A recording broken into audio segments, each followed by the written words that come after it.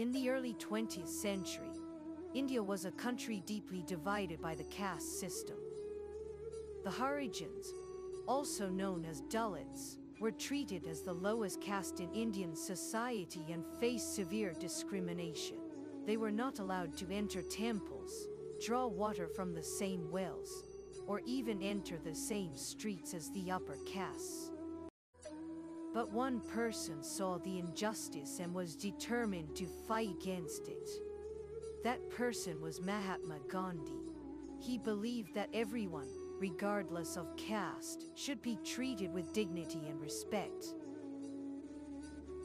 In 1932, Gandhi launched the Harijan Movement, which aimed to break the concept of untouchability and uplift the communities of Harijans. Gandhi and his followers organized campaign and peaceful protests to bring attention to the plight of the Harijans.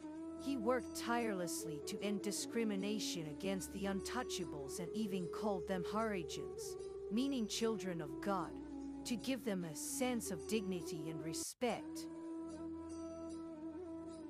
Gandhi believed that the key to ending discrimination against the Harijans was education and economic empowerment.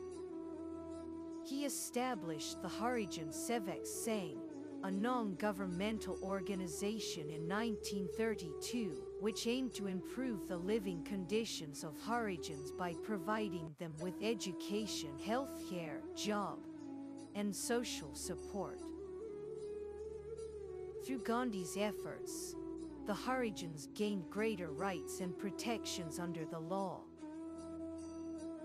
They were no longer considered untouchables, and they were able to receive education and other opportunities that were previously denied to them.